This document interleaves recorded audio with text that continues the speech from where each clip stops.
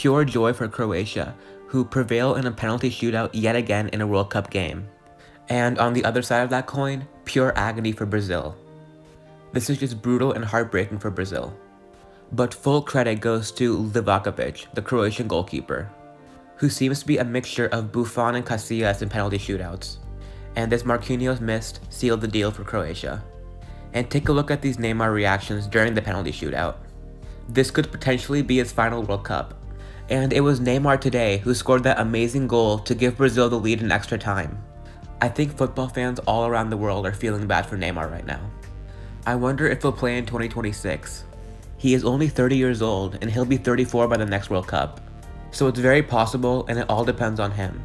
And here's a touching moment between two friends, Casemiro and Luka Modric. They played together for years at Real Madrid and won so much together. So it was beautiful to see Modric consoling Casemiro after the loss. He also consoled Neymar as well. And that is exactly why no one hates Modric. And for Neymar, whenever he played, he was arguably the best player in this World Cup. And seeing these pictures are just heartbreaking.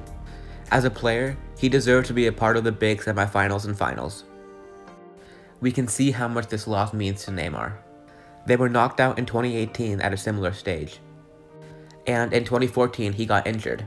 He was hoping this would finally be his year, but it wasn't to be. Croatia are resilient, they are fighters. Not many people gave them a chance coming into this game. And now, they have a semifinal date set with either Holland or Argentina. They reached the finals in 2018, and many people called it a fluke and they got a lucky bracket. But today, they proved all those people wrong.